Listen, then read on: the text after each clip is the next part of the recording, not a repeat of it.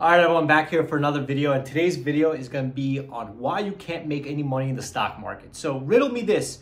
Let me know if you've heard of this one before. It's you make money 10, 20, 30 days in a row, and that one day gets rid of all those days and more, right? That one loss ruins weeks and months or even years of work, right? How many times does that happen to you? It's happened to me all the time when I first got started trading, right?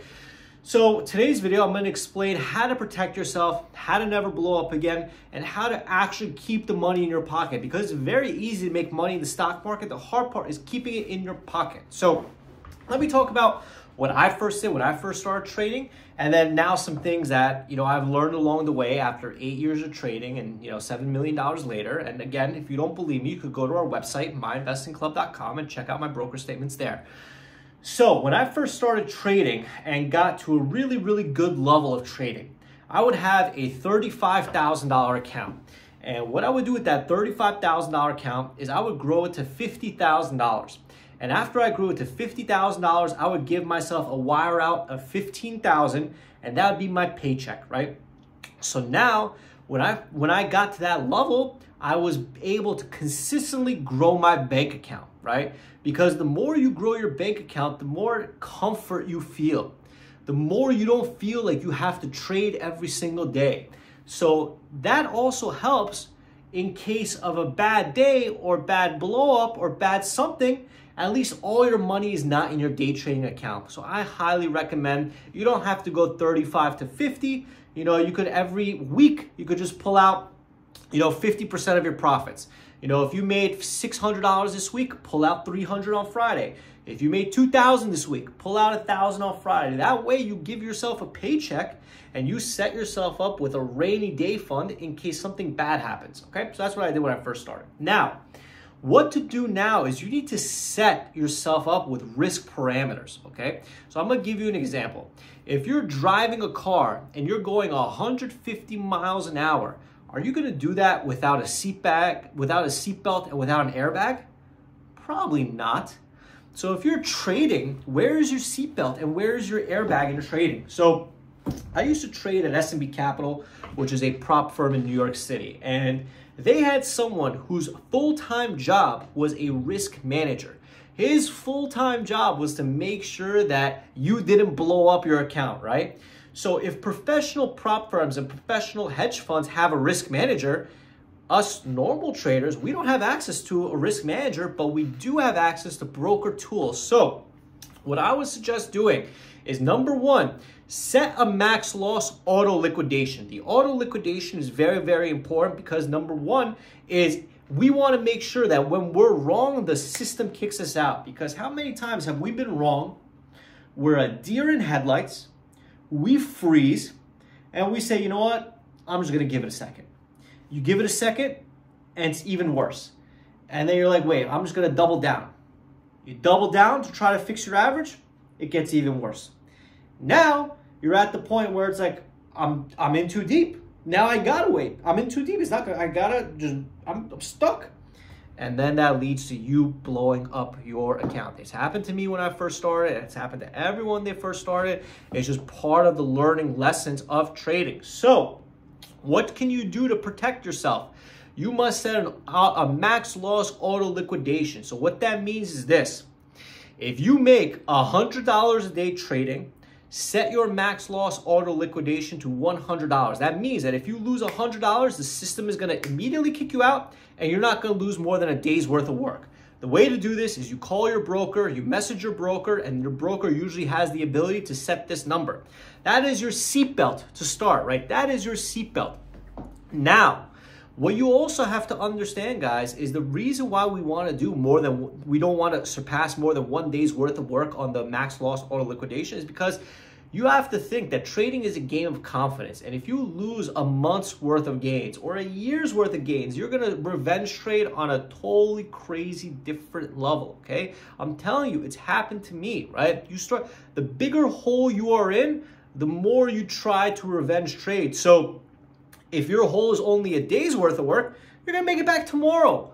But if you set your max loss to a week's worth of work or a month's worth of work, you're going to revenge trade, and it's going to domino and domino and domino. So that's number one, is set your max loss auto liquidation at your broker level today to no more than a day's worth of work. Now, additionally, what you want to do is you want to set yourself up with a max size on your account, okay?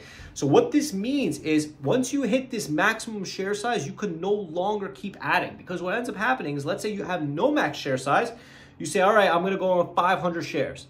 And then I'm going to double down another 500 shares. And I'm going to double down again. And I'm going to double down again. All of a sudden, you're in 10,000 shares. Stock goes up 20 cents. You're blown up. You're dead, right? So you must set a max share size. In my opinion, if you are just getting started trading, you should not use more than 500 shares. And the way to know when it's time to raise your max share size is when you get more consistent. When you are consistently making money and consistently getting better, you could then improve your max share size.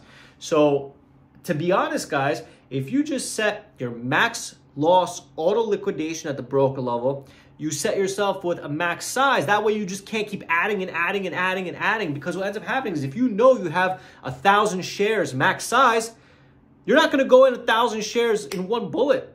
You're going to slowly scale in, you're going to slowly get in, and you're going to tell your brain, you're going to rewire your brain to say, oh wait, I already have 900 shares on, I can't add another 900, I have to be more meticulous, I got to be more careful, because you ran out of bullets. If your gun has unlimited bullets, eventually you're just going to not even care, you're just going to spray it. You're going to spray it everywhere.